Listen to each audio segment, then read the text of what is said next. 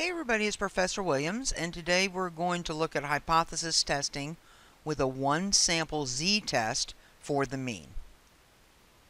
The average greyhound can reach a top speed of 18.1 meters per second.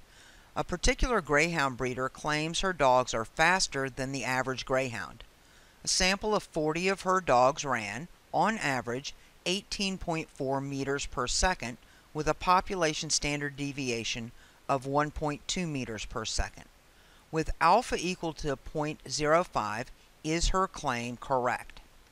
So what I'm going to do is I'm going to go through the problem and I'm going to pick out the information that I need. So the average speed of all greyhounds is 18.1 meters per second.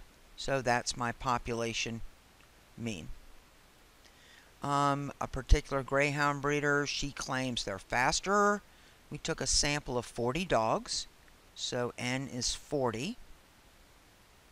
And they ran on average 18.4 meters per second, which gives us our sample mean of 18.4, and we had a population standard deviation of 1.2 meters per second.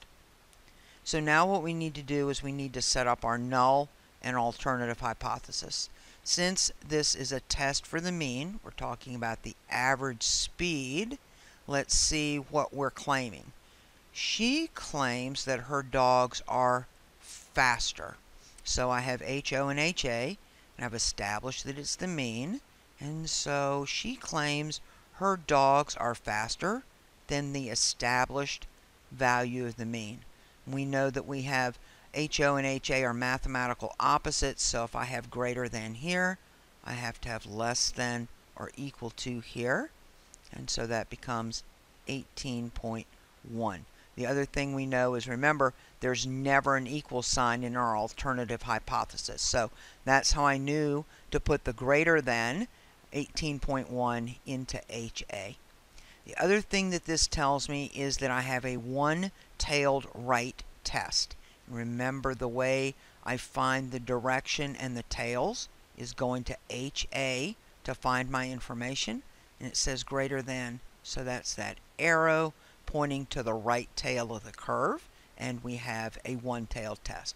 So here I have us set up on our normal curve, and we were running a one-tailed right test, which means the rejection region is in this upper tail of the curve, and I had an alpha equal to 0.05, which means in this area between the mean and this critical value, it gave me 45%.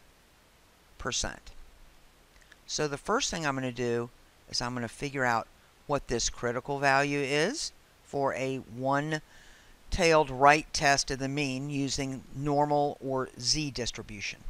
We knew that we had 45% of the data between the mean and our critical value, so I'm going to search inside my normal distribution table until I find the 45%, and I find it here, except that 4495 and 4505 are exactly the same distance from 45%.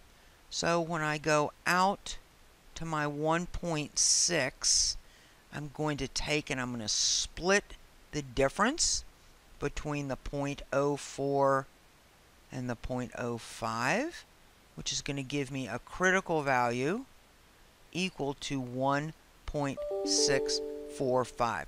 Remember that 1.645 is a standard value for alpha for a one-tailed test of the mean in the upper tail.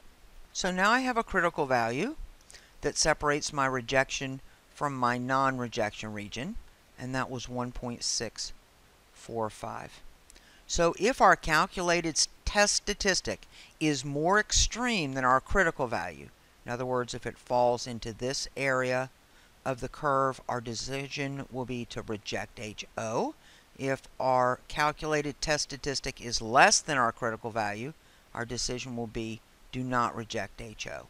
We're running a one-sample z-test, So our calculated test statistic is a z-score.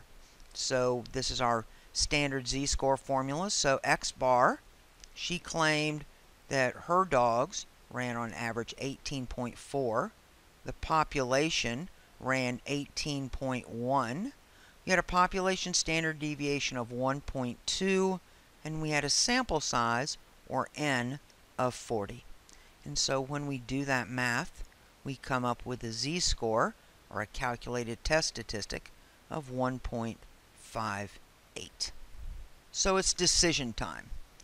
So we knew that our calculated test statistic of our z was 1.58. And remember, we would have needed a calculated test statistic more extreme than this critical value to reject HO. And that 1.58 falls somewhere down here below the critical value. And since the z is less than the critical value, our decision will be do not reject HO. So when we draw our conclusion, our decision will be do not reject HO. There is insufficient evidence at this time to conclude that the average speed that a greyhound can run is greater than 18.1 meters per second. As always, I hope that you found this useful, and thanks for watching.